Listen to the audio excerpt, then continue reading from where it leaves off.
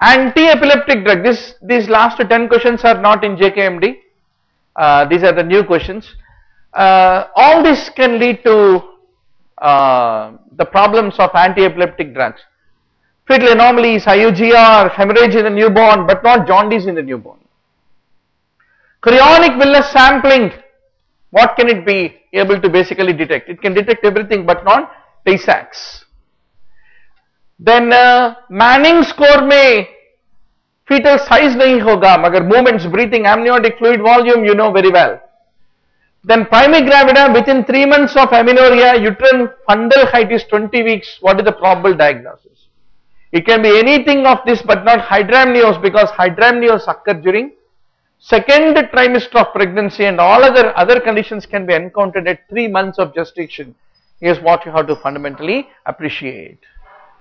Ultrasonogram mein at 20th week only you cannot detect what?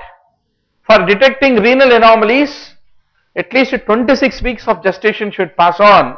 You can't detect it before 26 weeks is what you have to basically remember.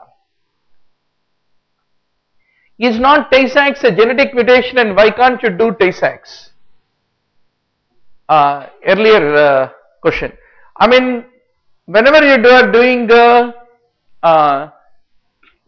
but Tay-Sachs is detected biochemically but not karyotypically. You must know which are karyotypically diagnosed by doing a karyotype versus where biochemical evaluation is much more important to ultimately confirm the diagnosis. That's the point. Then doctor, which question we are with? 190?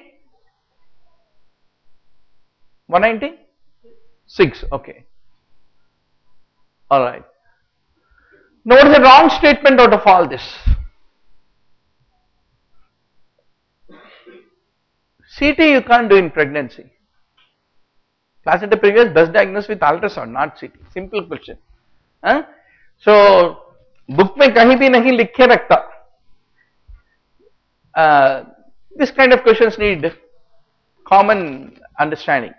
Now, out of all this, what is true? Basically, whenever there is any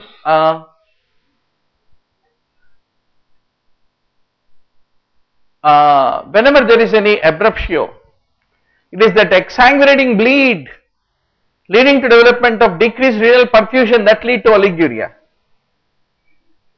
So, ऐसे scenario में loop diuretics are not effective. First of all, loop diuretic should reach the kidney. Unless kidney has good blood flow, it cannot reach. Only if it reaches the kidney, it reaches the luminal side of the tubule, then only a loop diuretic can act. So, furosemide cannot act whenever there is any renal failure in a patient who has got a low perfusion state, and a hypovolemic shock is what you need to basically remember.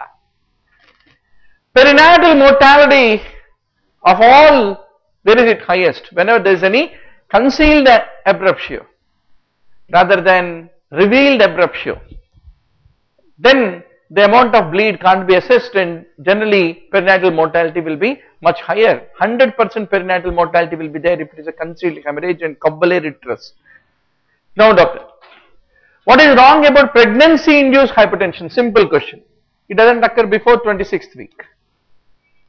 Then immediate termination किसके लिए चाहिए? अगर oliguria, fulminating PIH or papilledema if it is there, if it is 160 by 110 mm mercury of BP, you can still control the BP. A lot of people will have PIH, but if oliguria, fulminating PIH, etc., then that is an indication for immediate termination is what need to be remembered.